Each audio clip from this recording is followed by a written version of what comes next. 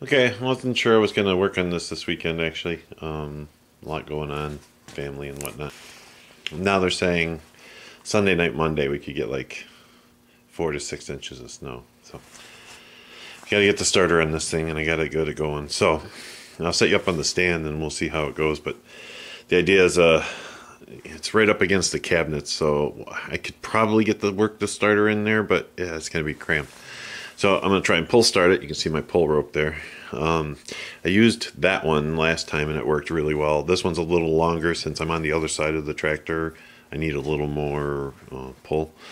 So we'll see if it works. I may have to, I've got it wrapped around there a couple times. I may have to go 3, but I'll try with 2 first and see how that goes. And so I'll set you up behind me and we'll see if she runs. So, let's give it a whirl and see what happens. Got a little extra here, but alright. Ah, son of a gun. Okay, I decided to ditch this rope just because just too long and too skinny. This one's a little easier to maneuver around everything. And I remember now, the last time I got it started with this rope, it had been running earlier in the day. Like I said, it's been sitting for a good month now, so we'll see. We'll see. Turn this up just a skosh. I think the choke is on. Hope the choke is on. Nope. Alright, let's see how that goes.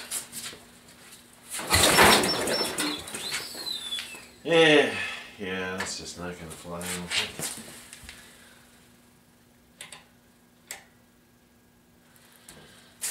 Alright, yeah, I'm just gonna, it's gonna take a little too much to get this to crank over when it's this cold. It's not that cold in the shop, in my garage. It's like just about 70 in here, but it's getting late and I'm running out of time. I've already had 2 Nuglaris roadkill beers or road rash beers, so even the coffee I'm drinking now isn't kind of helping much. So yeah, I'm just gonna try and squeeze in behind there and see if I can get the starter in. See if I can figure out, you know, if it's a gapping, if it's a, you know, it's an adjustment issue or something else. So all right, I'll bring you back when I got something. Okay, so in looking at this, let's see if I can zoom in a little bit. See, the teeth on that flywheel are actually in really good shape. But what I did notice is, if it'll focus. Anyway, yeah, it's just not going to focus. Okay. Anyway, so what I noticed was, pull that back. It's almost like it's too close. So, putting shims behind it, as many people suggested, seems to be the way they go. I don't have anything I can make shims out of. Excuse me. So I'm going to try and find a couple of flat washers that are snug to the bolt. Because if you look at how this goes on here, oh, let's see if I can. So there's a hole here and a hole here. It's not like flush across here where I could put just like a sheet of metal. So I'm really kind of stuck with washers or 2 individual pieces of metal. I suppose I could do 1 metal across, but then the radius of the starter would push against the center. So now I think I'm better off just a couple of washers under here.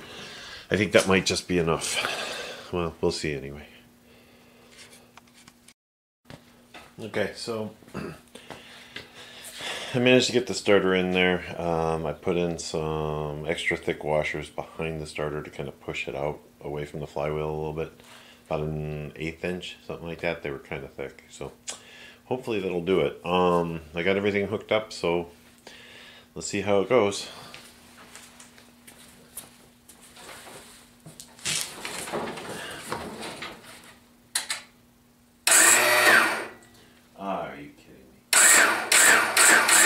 No, it doesn't catch at all. Okay. Apparently that was too thick. I'll remove them, see if I can get something a little... I don't know. I'll have to think about this. So I had these washers in there, and as you saw, all it did was spin. So it occurred to me that, hang on, if I can get over here, that I could take the cover off and see what was going on. I thought that this shroud was riveted, but turns out they're just 1/4 inch nuts on there. So anyway, I put the starter on there and gave it a try without anything, just like the other one was, and it did seem to bind as the starter gear was backing away. It would sometimes just bind and stop there. So I found some washers about half as thick as the ones I just showed you, and put those on there.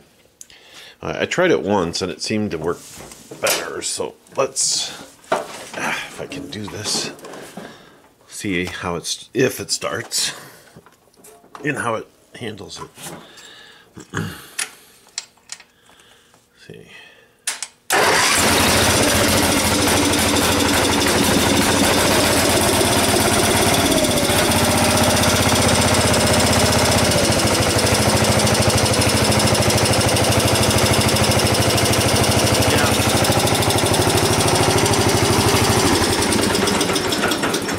I think that'll do it. Well, the brake came off. There we go. Yeah, I think that'll do it. Just needed a tiny bit more away from the flywheel, and it's now not hanging up on the when it recoils. And it was actually doing that several times without anything behind there, so I'm going to call that good. Okay, so I was going to upload this last week, but we got snow, and I thought, well, I'll show you how well the Gilson did during the snow. Well, we did get about 10 inches. It was just around 10 inches on the deck and on the driveway. And you can see I got it piled up. Now, this is several, 6 days later, 5 days later. And most of it's melted now. Didn't stick around too long.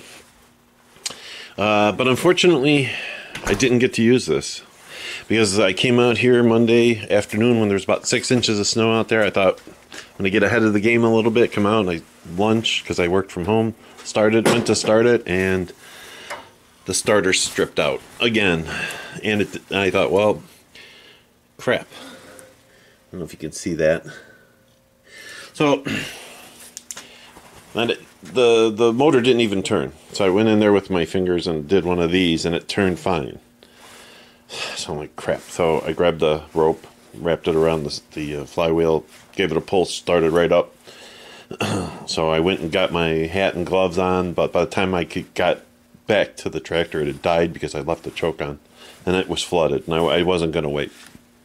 So what I ultimately did was broke out the little Gilson and plowed it.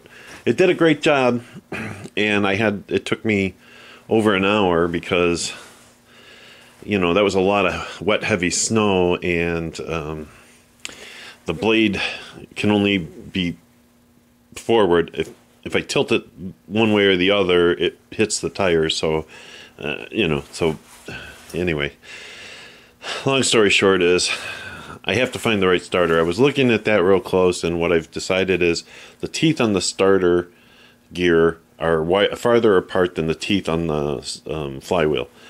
That is the correct starter number based on the PDF of the breakout of this motor with all the part numbers. The problem is, I don't know if the flywheel was changed at some point or if they've changed the starter gear. Maybe the place I've been buying them from doesn't have the right part number with the right starter. I'm not sure. I have to do a lot more work. The starter that was on this when I got it was perfectly fine, and frankly, if it hadn't died, I'd still be good. I wish I'd kept it because the gear on it was a little worn, but fine. But the windings were bad, so I mean I couldn't get it to work at all. So I threw it out when I should have kept the gear on it. I don't know what I was thinking, but dang it. So my guess is, since this is mid-March, I probably won't see any more snow, or at least not enough to run the big Gilson here anyway. So I'm just going to take my time and find the right starter for it. Dang it. Oh, one last thing. I want to thank everybody who watched that video. Excuse me. The number of views on that video that they did for work, just it's like 200 now or something close to that.